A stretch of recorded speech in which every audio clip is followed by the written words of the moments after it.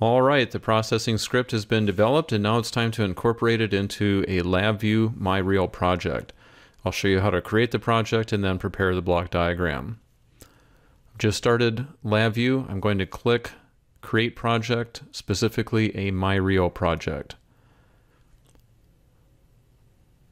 Select the project name. You can call it coin caliper if you like. I'm calling it coin diameter right here.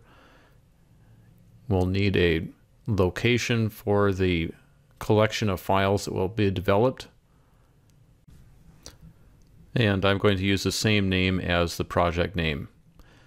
Everything else in this dialog box looks fine. I'll then click Finish. LabVIEW creates a number of files for the project, and then we'll launch the Project Explorer window. I'm going to expand the option for the myRIO target and then double-click main.vi. Actually, I wanted to maximize the front panel. I'm going to do Control-A and then delete. That cleans off everything from the front panel. Do Control-E to bounce to the block diagram.